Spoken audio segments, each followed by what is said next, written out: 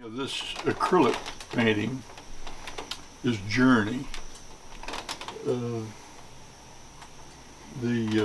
title is kind of arbitrary, but the object of the painting and the appeal of it to me is the sheer energy of the space within the confines of the four sides of the square format I've used here.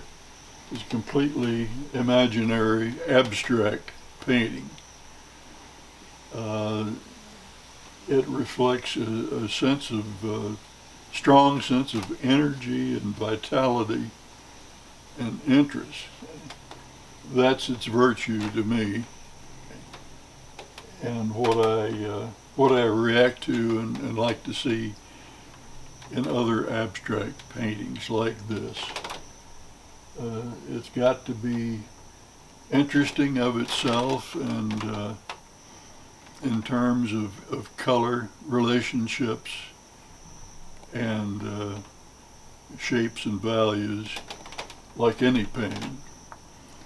But it's able to concentrate a high degree of excitement and energy in a small space, which you can't do with any other type of painting, I think. And that's the virtue of it to me.